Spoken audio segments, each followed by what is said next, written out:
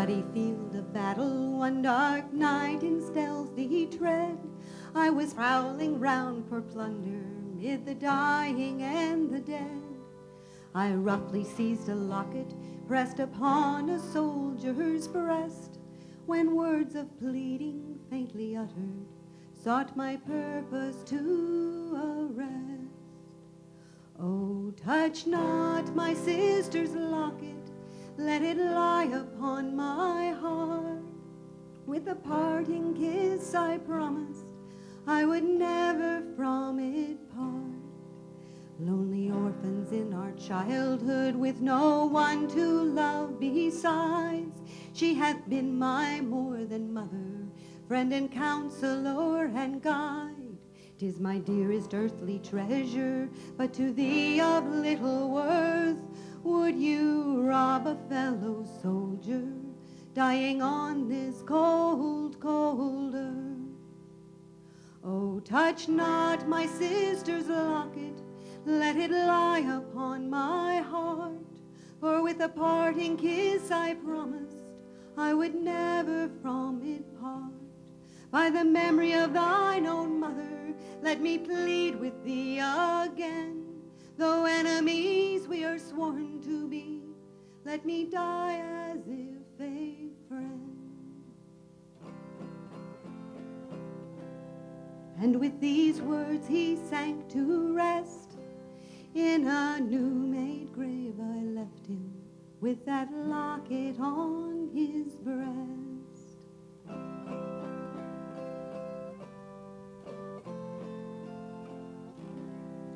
Now I'm old, my sight is hazy, but in memory clearly see. Once I knew that soldier's story, enemies we could not be. Now I'm old, my sight is hazy, but in memory clearly see. Once I knew mine enemy's story, enemies we could not be. My father is a man of very few words when it comes to family matters. For example, when I was a teenager and going through a mildly wild stage, staying out all night, sleeping all day, that sort of thing, my mother, a university professor, and thus a woman of many words, approached the problem academically with repeated and prolonged lecturing. This had absolutely no effect whatsoever. But one morning I woke up after being out all night and trying to get to bed, and I heard my mother taking this approach with my father in the next room. Dave, do something. Speak to your daughter. She's staying out all night, sleeping all day. It's shameful. A few minutes later, there was a light tap at my bedroom door. And the door opened up, and my father kind of peeked his head in, straightening his tie. He was getting ready to go to work. And he sort of spoke into the air of the bedroom. And he said, "Some people have found it useful to be asleep at night and awake during the day." That's all I ever heard from him. Point taken. A man of very few words when it came to family matters, but he loved to tell stories. Then he became a man of many words. And when I was little, he loved to tell stories, and I liked to listen to him, so I got to hear a lot of good stories. And he always had just the right story. So when I was that teenager going through my mildly wild stage was when he first told me about Minnie and Nellie. Minnie and Nellie, two notorious sisters out of our town's history. Notorious in the 1870s for having gotten kicked out of the Women's Christian Temperance Union for their shocking, appalling behavior, bringing shame to their mother. He thought maybe I could relate to that story. Actually, later on, he told me that Minnie and Nellie got themselves kicked out of the Women's Christian Temperance Union. It was their own design, because in the 1870s in central Missouri, the Women's Christian Temperance Union was the social scene for women. Well, it might have been the social scene for women, but it was very dull and boring to two high-spirited teenaged girls.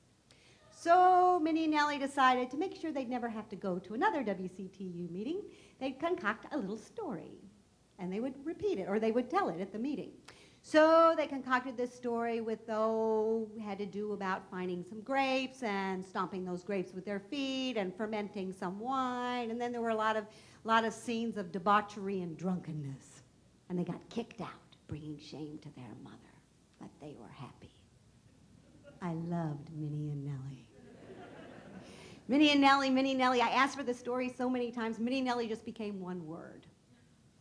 But after I heard it several times, I realized I'd heard about one of those sisters before, because when I was a really little girl, my dad had told me a story about a little girl, and because I was a little girl, and it was about a little girl, it was my favorite story at the time. And her name was Minnie. And Minnie had been 4 years old when on October 31st, 1862, her father had tossed her up into the air, given her a great big hug, set her down on the road, walked down the lane, gotten onto his horse, and ridden off to fight in the Civil War. Now, as my dad said when he told me the story, you know, Beth, when you're only 4 years old, what you remember is kind of close to the ground. And what little Minnie remembered of her father leaving were the spurs that he wore, because they were so shiny and they jangled as he walked down the lane. The spurs had been a gift to her father just that morning. For her father, Wesley Winans, was a reluctant soldier. Being 38 years old and with 7 children to support, he was not supposed to have been conscripted into the Confederate Army from his Louisiana home. But as my dad always said, you know, war is not fair. And even though he didn't care for the Yankees, he was not enthusiastic about the Southern cause. He did not want to fight. And so just that morning, a good friend of his, a Captain Flournoy, had arrived with the gift of the silver spurs, an extravagant gift. And Minnie had watched her father put them on, the horseshoe-shaped silver fitting onto the back of his boot, and then a leather strap going all the way around the front to keep the silver on. And then her favorite part, the rowel, the spiked shiny wheel that went round and round in the back. And Captain Flournoy had showed Minnie how he had had the spurs engraved. On one spur, he showed Minnie, was engraved her father's name, Winans, W-I-N-A-N-S, for they were his spurs. But on the other spur, he said, he engraved his own name, Flournoy, F-L-O-U-R-N-O-Y, so that Winans would know, so that her father would know, that he was never alone in battle, but that his friend was always with him. And Winans, as he put them on, had told Minnie, I'll be back with these silver spurs, Minnie, before you know it, given her that hug, put her down, walked down the lane, gotten onto his horse, and ridden off to war. Well, my dad said, Beth, you know, when you're only 4 years old, it's difficult to understand war. It was difficult for Minnie to understand where her father was going or why. When she would go and wait for him in the lane to bring back those silver spurs, he did not come back. All she knew is that her father was gone. Only years later, when she was much, much older, and she read the diary that her father kept during the war, did she have a chance to understand the hardship that he faced, how desperately he longed for his family, and most of all, how desperately he longed to get home to them. May 30th, 1862. 2 days protracted fierce fighting, evacuated Corinth, great waste and destruction. Left at 3 o'clock and marched very hard 9 hours until after midnight. So exhausted and defeated, fell to my sleep on a pile of wet tents. June 13th, 1862. We have now slept in the trenches for more than a fortnight. Fierce fighting all around us. Ticklish business, this. Southern and Yankee bullets perforate our trenches. June 18th, 1862. Marched 2 days without stopping. I am very unwell. Men are near mutiny. Yesterday and today, deserters shot very near me, but I would not see the execution. Today I again applied for a flag of truce to recover the body of Sergeant John Vickers, who saved my life and who then fell to his death beside me, shot through the head. No word yet, and now it is night. Too late to recover Sergeant Vickers' body. Officials know nothing of the human soul. The more I have to do with officials, the more I am convinced that insolence and ignorance are helping to Jeff Davis us to the devil. June 26, 1862. No mail again today. Mississippi River blockaded by the damned Yankee gunboats. and so read yet again a letter from my wife, dated 1.5 months ago. Ah, that word which sums up all bliss, my wife. Oh, my wife, my children, how grateful to my hungry heart is a letter from home, like balm to a wound, ice to thirst, consolation to a wounded spirit, wine to one ready to faint. July 3rd, 1862.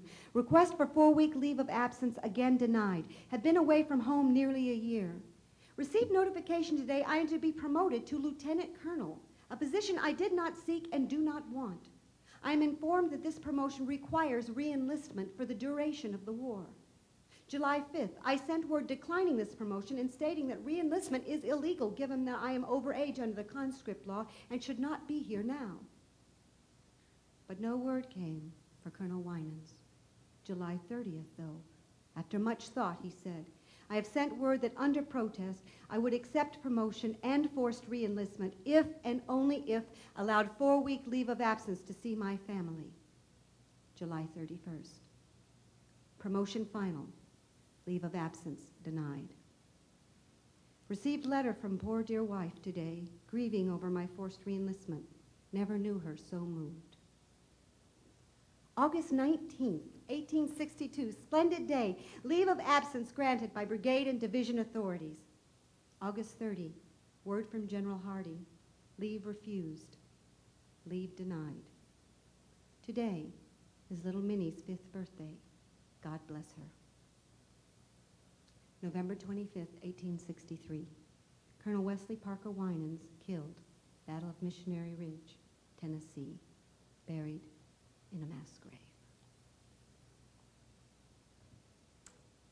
Well, you know,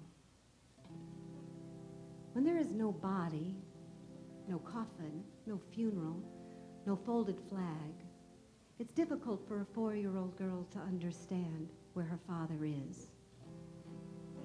All Minnie knew is that her father did not come home with those shiny silver spurs.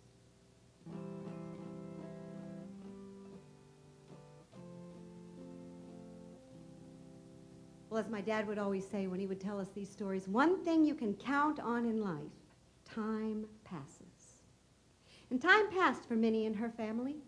After the war, they moved from Louisiana up to central Missouri, and they started their life over. And little Minnie grew up to be one of those notorious sisters of Minnie and Nellie fame.